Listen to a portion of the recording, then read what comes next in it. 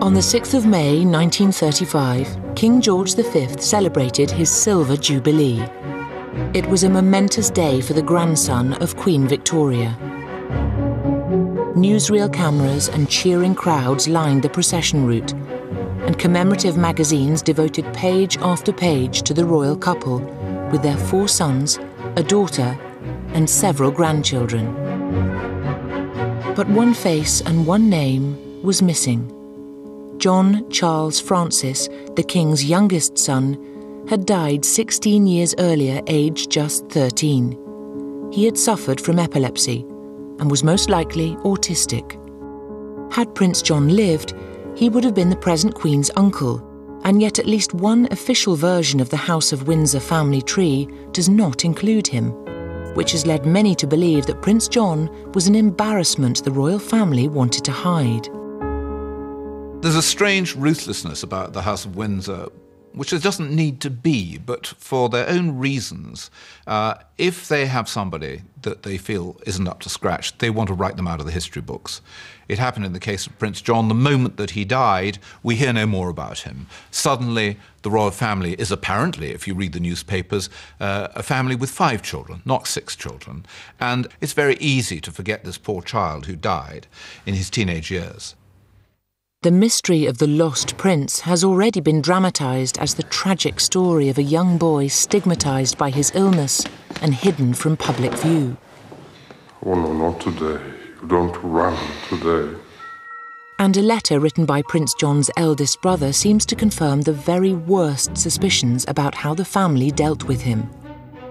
On hearing the news of John's death, Prince Edward wrote to his mistress, "I've told you all about that little brother, darling, and how he was an epileptic. He's been practically shut up for the last 2 years anyhow, so no one has ever seen him except the family, and then only once or twice a year. This poor boy had become more of an animal than anything else." The idea of Prince John as a guilty secret ruthlessly shut away by the royal family circulated as rumour for years after, and eventually found its way into print. But now, almost 90 years after Prince John's death, we can tell another story, because according to one of the few people still alive who knew him, the reality was very different. There was an article about Prince John, and I was very angry about it and upset because it said he was locked away, neglected, unhappy and lonely. And it was so untrue because he was a happy little boy doing all sorts of things that he could do. With the help of this first-hand witness and accounts from others, as well as photographs that have never been seen before on television and letters written by Prince John himself, we can now refute many of the myths that have grown up about him in the years since his death. The truth about his life is very different from the story that is commonly told, and reveals much more about the extraordinary family life of the Windsors and how they dealt with a public and private tragedy.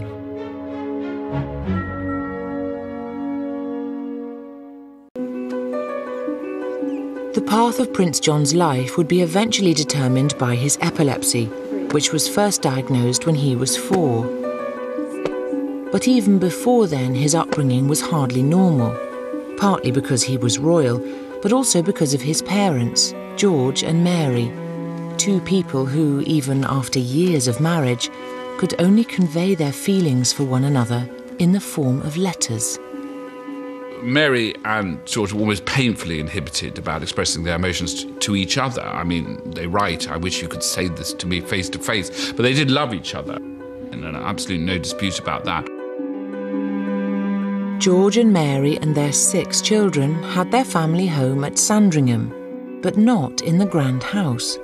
George, a former naval man, preferred a cramped little place called York Cottage. It was said that its warren of small rooms reminded him of life aboard ship. It is an extraordinary place. It's rather like a villa in Bournemouth, all kind of higgledy-piggledy. It's pebble dash and timbers, and it's really not big at all. And how on earth that family fitted in with all their children their servants, their nannies, the governesses, the equerries. I mean, it is quite unbelievable. Prince John and his siblings grew up in 2 rooms on the first floor, separated from the adult world by a green baize door. They saw their mother for an hour each day, their father even less. All the same, the household was dominated by his fearsome personality. George had a passion for order and military discipline. He was obsessed by collecting stamps and shooting game. He was one of the finest shots in the country. And he applied all the same rigours of precision and attention to detail to his children, who were drilled in proper conduct from an early age. George also had an explosive temper. Well, he was gruff, and he was liable to tell you off for quite unexpected and, one could think, very small misdemeanours. One had to be fairly quiet as a little boy. I remember he barked very loudly indeed when I sneezed once. And he was tremendously cross at the notion that somebody would risk having a cold round about him. And I was bustled out. George was undoubtedly a bullying and disciplinarian father. And particularly for his sons, he did give them hell, because he was constantly setting certain ridiculous standards in turnout, in dress, in behaviour. He didn't mean to be cruel, but it offended him if in any way they slipped below what he felt to be the immutable, essential standards for members of the royal family, above all for future kings. Although the elder sons were evidently cowed into conforming, it would appear from John's expression as he's supposed to be practicing drill that he remained insubordinate and unafraid. As much as George was an overbearing father, Mary seems to have been unusually detached in her relationships with her children. As a young woman, she had cultivated a formal reserve to disguise her shyness, but it made her a less than ideal mother. She went through life in a kind of psychological suit of armour, which prevented her ever demonstrating the real warmth and capacity for love which she did have within her. And I think to her children, she must have seemed a very distant figure. And as a dutiful royal wife, she deferred to her husband in every way, at some cost to her children and herself. She didn't perhaps protect the children from his rages and his severity as much as she should have. He really was quite bad at times. There's stories of how he shouted so much at her over the dinner table or lunch table that she just got up in silent protest. But although she may have had to endure his rages, Mary certainly shared George's love of order and tidiness. She was slightly mad, I think, Mary. I mean, it's a word that's not often used about her, but underneath she was, borderline mad. She tore ivy off other people's walls because she hated the disorder of nature. Now, that's quite a strange thing to do. So we're talking about a ferocious little king, very small in stature, shouting, and a restless, caged energy in Mary, somebody who was not normal, even for the royal family. Looking back, Prince Edward remembered his childhood as wretched, and there's little doubt that the corresponding stresses of a disciplinarian father and a distant mother had terrible consequences for the royal children in later life. The Prince of Wales did have the most extravagant wish to be slim, almost, one might say, to the point of bulimia. He was haunted by this belief that he was getting fat for no possible reason. George's second son, Prince Albert, had to endure corrections to what were seen as his physical faults. His legs were put in metal splints to straighten his knock knees, and although naturally left-handed, he was forced to use his right, which may even have caused the stammer that he struggled with all his adult life. At a time when when The Duke of Gloucester, next son down, was in the end a drunkard. Prince George, bisexual, drug addict, a man who loved many people, but somehow could never find his place in the order of things. But Prince John escaped the strain put on his brothers, at first because he was the youngest, and later because of his epilepsy, which meant he was in the constant care of his devoted nanny, Charlotte Bill. She had nursed all of George and Mary's children, and her name had been shortened by the royal infants to simply Lala. In Prince John's time, nannies were quite strict, and Lala Bill was definitely one of those traditional British nurses, which is perhaps not the cuddly relationship that we expect now. It didn't mean they didn't love, and for a lot of upper-class children, and some royal ones, Nanny was the most loving thing they had. A fairly consistent picture emerges of her being very plain-speaking, very forthright. She beat the royal children when they were small if they disobeyed, but somebody of enormous loyalty and a person of great honesty and capable of massive love, obviously, that she showed with Johnny. So, I mean, since he had the perfect person with him.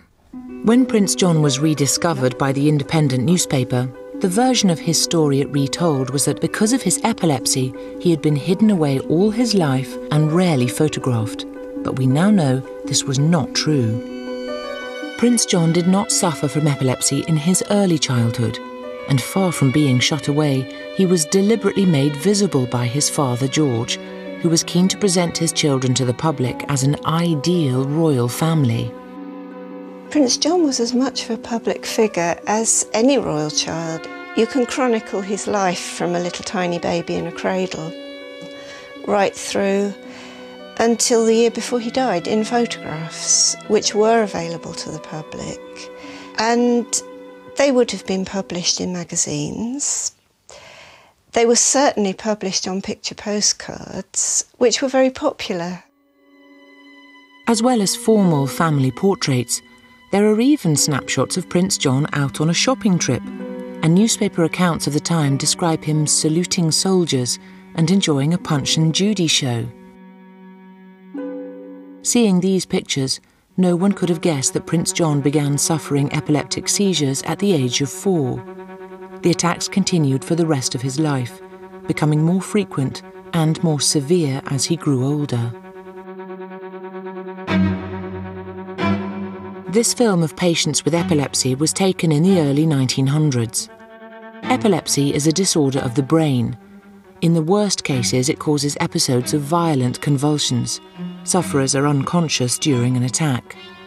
In Prince John's time, there was no effective treatment.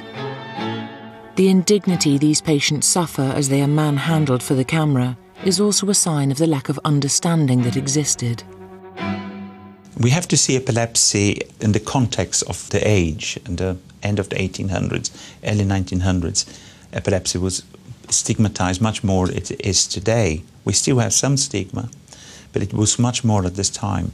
Indeed, the word epileptic was used as a derogatory term. People were referred as feeble-minded, insane, imbeciles, and this was more or less used interchangeable with epilepsy. And yet, alarming as Prince John's diagnosis must have been for George and Mary, it was not an immediate cause for despair. This was not, in fact, the first instance of epilepsy in the family. George's uncle, Leopold, had been diagnosed with a mild form when he was 13. And although he had not been able to join the forces like his brothers, he had gone on to university at Oxford and had led a comparatively normal life. And it seems that George and Mary must have thought that John's life might not be so badly affected, because it was in the time after he was first diagnosed that he was at his most visible.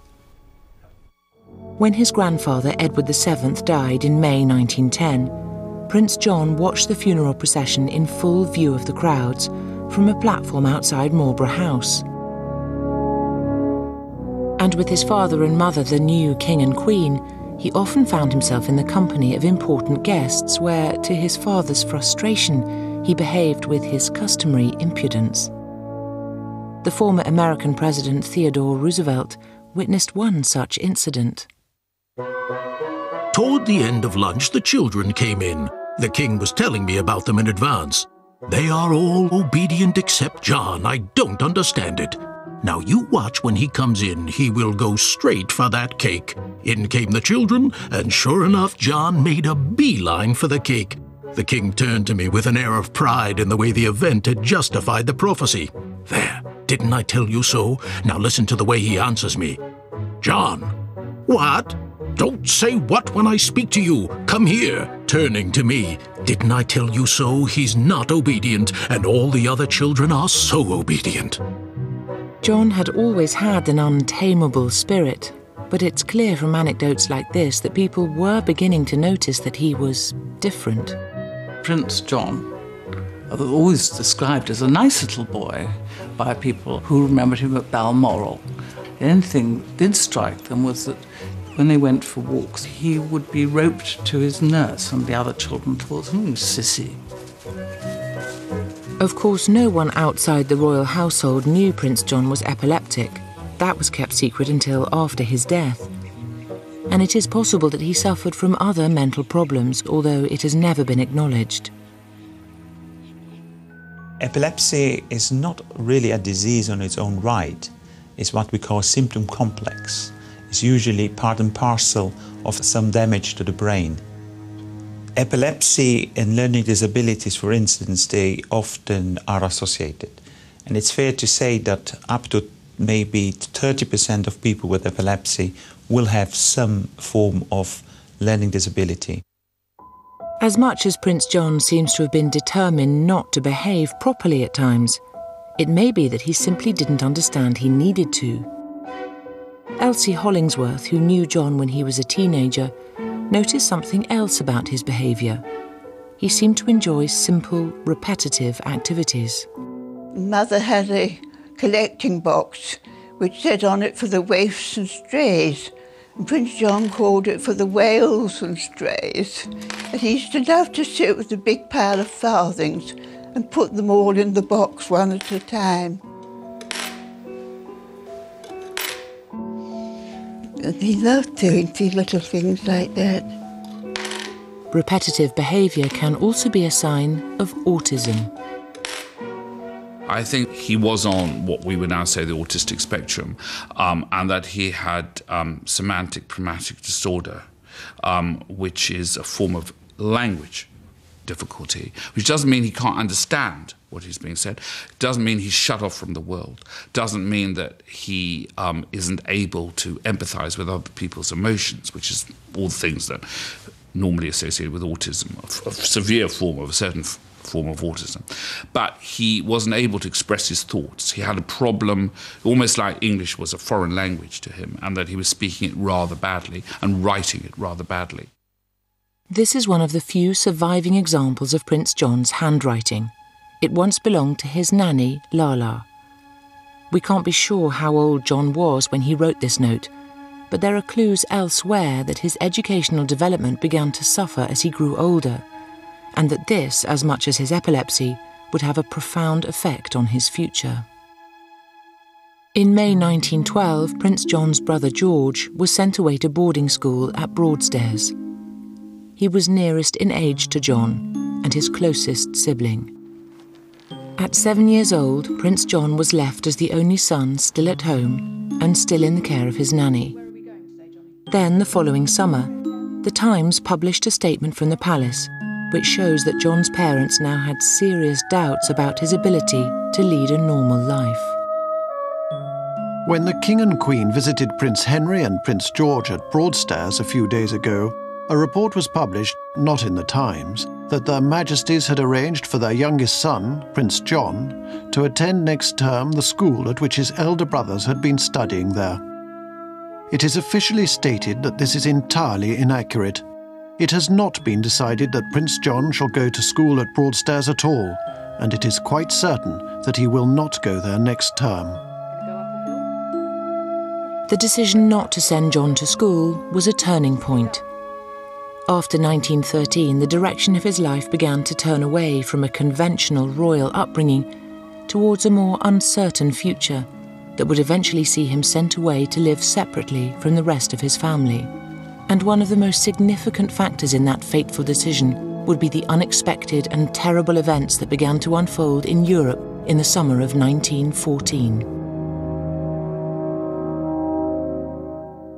As the First World War began in 1914, Prince John was still living with his parents. But even he, at 9 years old, would feel the impact of the conflict in Europe. For the next 4 years, almost the rest of John's life, the King's official duties and the Queen's devotion to the war effort would take them away from their youngest son, just as his condition was worsening. At the same time, John was becoming isolated from his siblings, who were either away at boarding school or in the services. And as he lost touch with his family, so he began to disappear from public view. There certainly is a tailing off in the public profile of John in terms of the photographs that appear to have been published. You don't see the formal portraits of John after about 1913-14, but what you do see is the occasional photograph by a local photographer. And this was a series that would have been taken at Sandringham in about 1915. That one, I always feel that John looks slightly ill. There's a tension in the way he's holding his hands that I think might point to his not being as well as perhaps he was earlier. It is known that Prince John's epileptic seizures became more severe as he grew older, and it had always been thought that after his brothers and sister had moved away from York Cottage, he must have had a very sad and lonely existence. But it has now come to light that this was not the case, because of a life-changing decision Queen Mary took on her son's behalf. Breaking completely with royal protocol, she began to choose child companions for Prince John from among the families of ordinary estate workers. One was Winifred Thomas. My mother went to Sandringham from Halifax because she had very bad asthma, and living in a smoky town, being the youngest of 4 children, it was thought that it would be very nice for her to go and live in the country with her aunt and uncle who lived at Sandringham. George Stratton was a groom and lived in Stable Cottage with his wife Elizabeth, or Lizzie. They had no children, so my mother went down to live with them. Queen Mary, who knew my aunt through living on the estate, went to visit her to meet my mother and see if she would like to play with Prince John sometimes. And it was from that she began to know Prince John. They did exchange photographs quite frequently as gifts and sign them. I don't exactly know how old he is in this photograph, but he's written his name in between lines that have been written to help him, and this is one of the ones that my mother had of him. So it's probably round about the early time of my mother knowing him. Traditionally, royal playmates are chosen from the children of members of the household, which would be maybe the Queen's private secretary. I mean, not estate workers' children, which of course actually John's companions were. So I think it's very unusual for a royal child in that era.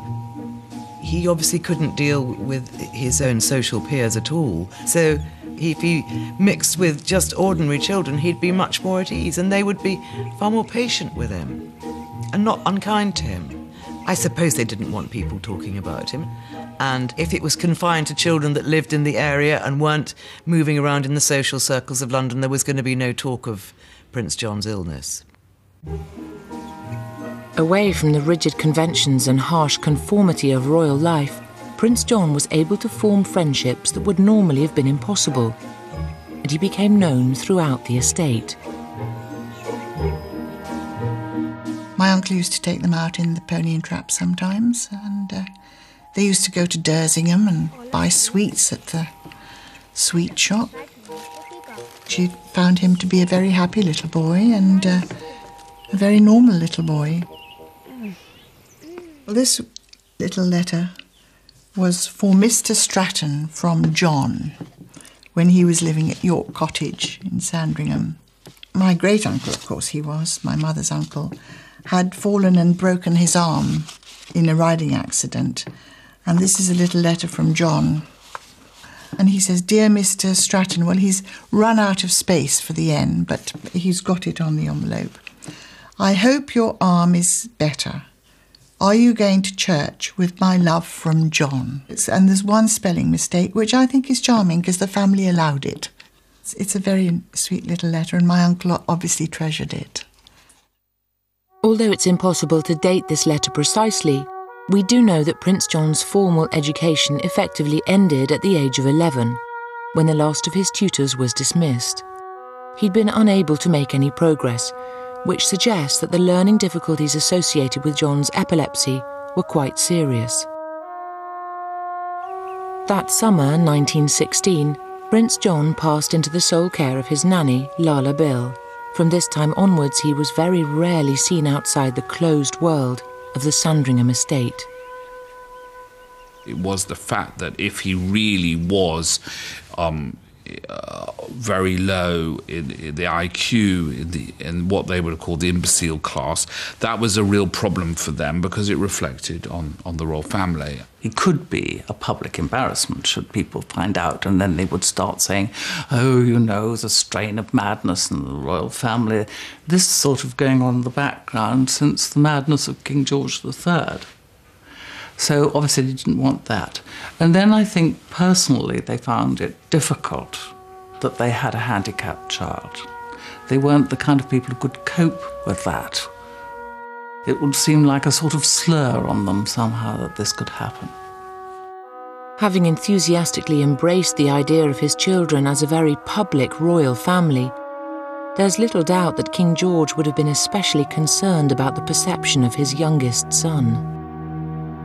King George V viewed illness as something which was inappropriate to remember the royal family. I suspect that deep within himself, King George V felt that Prince John had failed some sort of royal test of stamina. He was letting down the family and must therefore be got out of the firing line and kept in comfortable, decent, cherished seclusion. And so, in January 1917, Prince John was sent with his nanny Lala Bill and a retinue of staff to live in the village of Wolferton. Wood Farm, his new home, is about 3 miles from York Cottage, but still within the Sandringham estate. The decision to send John to live separately is one of the most controversial moments in his story, and it has often been portrayed as a coldly callous act by his parents. They apparently thought that a more rural environment would be best for him, and certainly George and Mary were less unkind than some. What they wanted to do was do something better than most of the aristocratic families of Great Britain, who, if they had a dud child, which is what they call them, they would put them in a home. I mean, for example, the Queen Mother's family, 2 Bowes-Lyons girls were pushed into an asylum and declared dead. If you looked in Burke's Peerage, you would find that they were dead. In fact, they weren't dead, they were still alive. But families had this terrible idea that if there's something wrong with a child, you banish them. Although not institutionalised, Prince John did spend the last 2 years of his life almost exclusively at Wood Farm. But he was still making new friends, and it was at this time that he first met Elsie Hollingsworth. Her father was John's coachman. He was very kind, nice boy. We liked him. We understood that he was slow and backward and helped him. But he could do things. Once, a painter had left his ladder up against the window upstairs and went away, and Prince John saw it and climbed up it. Johnny, come down here. And I remember what an anxious time that was. we were all running round down below. Afraid he'd leave go and fall off. But they got him down in the end. He thought it was very funny. Prince John's life was secluded, but at the same time he could enjoy a freedom and informality that would never normally be open to royal children. When my father went into the army, there was a flu epidemic, and my mother and brother and I all caught it, and she had us wrapped up and taken over to Wood Farmhouse so that they could look after us. There were 3 servants, and she had us there in bed. And Prince John brought us up cups of tea, and I remember he just dropped one lot once, and Mrs. Bill shouted at him, and I thought, oh, fancy being able to shout at a prince. Prince John did still have some contact with his royal relatives. His elderly deaf grandmother, Queen Alexandra, lived alone at Sandringham House. She understood his need for family contact, and she also gave him a hobby. Once a week my father would drive Prince John the Mile to Sandringham House, and he would spend the afternoon with his grandmother, Queen Alexandra. And he had part of a big flower bed made into a garden for him, where he could dig and plant things that he loved doing. He liked to be busy doing things. And the gardeners would then dig up the plants he'd put in and put in ones that were about to flower. So when he came the next week, they would all be in flower and he could pick them. It never occurred to him that it was odd in 1 week plants had grown flowers that he could be picking. He just took it for granted. And the garden gave Prince John a way of keeping in touch with his parents who were now so often away. The flowers he picked were sent as gifts in letters that still survive. I was able to look at the letters that Johnny had written to his parents, and the flowers were still pressed tightly on, and they were in immaculate condition, these letters. They fell off, the flowers, as I looked at them. So since Mary had read the letters, Queen Mary, probably they had been filed away, and I don't know if anybody had ever asked to see them. John's constant companion throughout these final years was his nanny, Lala Bill. And it seems he saw almost nothing of his siblings as his epilepsy grew worse. In one of her few reported comments, Lala later said, "We dare not let him be with his brothers and sister, because it upsets them so much, with the attacks getting so bad and coming so often." But his parents, George and Mary, are more open to criticism. It's not so much the isolation, but the fact that he wasn't visited often. Now, that one can be much more critical of. I mean, that's the poignancy of the story, that it wasn't like that he was this so disabled child that nobody could cope with it. That was not the point. He clearly remained a lovable child right to the end, but they just didn't have time for historical reasons, the First World War, and for emotional reasons, that Mary couldn't really talk to any of her children, least of all Johnny. You know. Stephen Polyakov portrayed John as being visited only rarely by his parents. Why is there ivy growing there? I'm sorry? Others have gone even further, claiming that he never saw his mother and father again. But that's not how his friend Elsie remembers it. It was so untrue, because my father would come in and say the King and Queen had been to visit Prince John today, or tell us whoever it was, as we weren't allowed to look out of the window and see them. And they were often there when they were down. And then every time he went to Sandringham, they was often taken up to Sandringham when they were there. He spent the day with them and saw a lot of them. So it was quite untrue. In fact, almost the only information we have directly from the royal family about their feelings for Prince John dates from the time of his death. Tragically, that would come just as the war that had separated him from his parents and siblings finally came to an end, and it's some of the most shocking evidence in the whole story.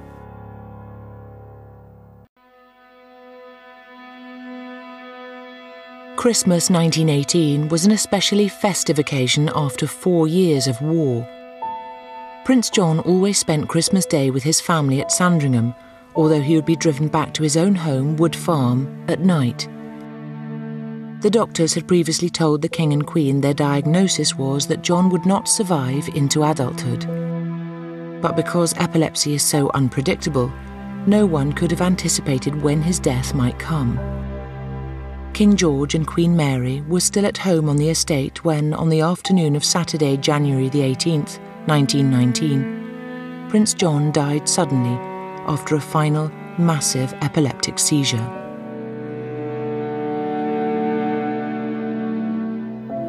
Mary wrote later that she and George arrived at Wood Farm to find Lala distraught and John lying peacefully still. For him, she told a friend, it was a great release, and he had been spared much suffering. King George described it simply as the greatest mercy possible. This is a photograph that my mother said that he had given her, but it's not signed. And this is the last photograph she had from him. And my mother wasn't there when he died. She had gone home to Yorkshire to stay with the family for Christmas. She hadn't known that he was going to die then. I mean, he had not been ill when she left to go to Halifax, but of course he could be ill at any time. On the Monday after Prince John's death, January the 20th, the Daily Mirror devoted its entire front page to the news. Inside was a public statement from the royal doctor revealing for the first time that the prince had suffered from epilepsy. The funeral at Sandringham Church the following day was purposely low-key. The King and Queen had requested a private service, but local villagers and staff from the estate still came to pay their respects. All the staff went to the funeral. It was a small church at Sandringham, but my aunt said every single person on the estate went and stood around the gates, and his grave was absolutely covered in flowers afterwards. The next day, Queen Mary went again to his grave and to Wood Farm, which was still filled with his belongings. Later, in her diary, she let slip her usual reserve, writing simply, "Missed the dear child there very much indeed." It was very moving. Suddenly see something, as emotion burst out, and the fact that she missed somebody who she'd hardly seen over the last 3 or 4 years. She loved her boy, and when he was gone, she realised how much she missed him.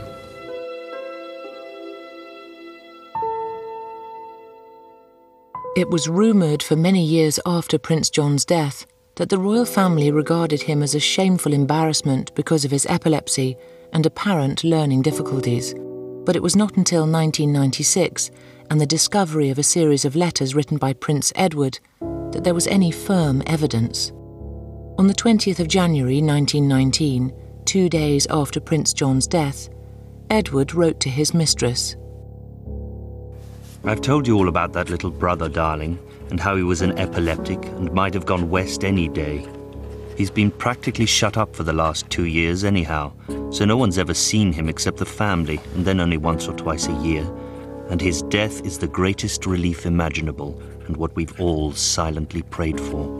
But to be plunged into mourning for this is the limit just as the war is over, which cuts parties, etc. right out. No one would be more cut up if any of my other 3 brothers were to die than I should be, but this poor boy had become more of an animal than anything else." It was a shocking revelation, but how much did it reflect the feelings of the rest of John's family, in particular his parents? The best clue is in another letter from Edward, this time to Queen Mary, which has never actually been seen. The Prince of Wales wrote to his mother a letter which does not survive, but which must have been of daunting insensitivity. It completely failed to take into account the fact that this was a mother who had lost a son and was deeply grieving it. Although we don't know the content of the letter, we do know that Queen Mary's reaction forced Edward to write again, apologising for having been so cold-hearted. Edward's callousness remained a private matter for many years, but the idea of a secret weakness in the royal family took hold in the public imagination 17 years later, when John's brother Albert was about to be crowned as King George VI, and sinister gossip began to circulate. And certainly when George VI was facing his coronation, rumours were quite strong that he wouldn't be able to carry it through because he was subject to falling fits. Now, I don't think he ever was. I think that this was some part confabulating, really, Prince John's epilepsy. So the rumour was there, the knowledge was around. But in fact, historically, much of the knowledge about Prince John has been based on hearsay and rumour precisely because so few details of his life and his problems have ever been disclosed. And that may be a sign of the true attitude within the Windsor family to the kinds of difficulties he suffered from. I think the royal family have a problem of dealing with anything that's out of the ordinary. For instance, Princess Diana's bulimia. They didn't know what it was, they didn't understand it, they'd never even heard of postnatal depression. And there was a photograph of Princess Margaret sitting in her wheelchair on the Queen Mother's birthday and felt she shouldn't have been there, shouldn't have been seen, because that's the way it was always done. And I think there is a certain amount of head in the sand stuff. And if you don't think about it or talk about it, it'll go away. But in Prince John's case, the absence of information in all the years since his death has only encouraged sceptical journalists and historians to imagine the very worst, and John's story has taken on a life of its own. The ways in which Prince John has been remembered after his death have developed, well, they have taken some quite bizarre turns and some very cruel ones. There's one theory which says he was a sort of monster, he was too big for his age. Anyone who looks at a photograph will know that that's simply not true, but it's still repeated. One book describes how he had long hair because it couldn't be cut and his fingernails couldn't be cut. And again, this is just ludicrous. Ultimately, Prince John has become an object of fascination because he seems to represent a dark, disturbing secret in the midst of the House of Windsor. Whether his life was an embarrassment written out of history by an anxious royal family, or a private sadness that was quietly allowed to fade from public memory, the result has been the same.